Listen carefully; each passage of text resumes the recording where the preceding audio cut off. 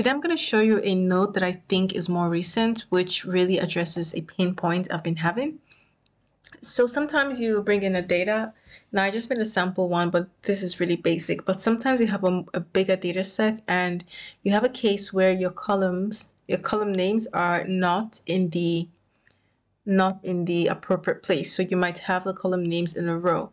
Now, if you're bringing in an Excel file and it's a straightforward file, this might be something you can configure in that node itself, but sometimes that's not the case. So this really shows you how you can easily promote headers in KNIME. So the node you're looking for is called row to column header, and you just attach it. And in here you can indicate where exactly your header starts. So let's say if your header started in row 5, you might see that you have 4 rows before that, so it knows where to get it from. You have an option to discard the rows before the header row, and you can also detect the types of the resulting columns. So now if I run this, you can see that my headers are now in my headers, my column names.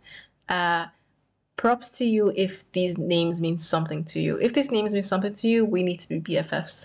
So this was before, the column headers are here, and now they're in the right place. And that's pretty much how you do it. You use this node. If you look at the second output port, you can see the mapping, pretty much how it took the former name and made it into the current name. So instead of calling it column 1, it's now ID. Instead of column 2, it's now name.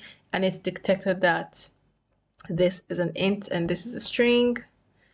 And we can see here also, which I think is a really good feature.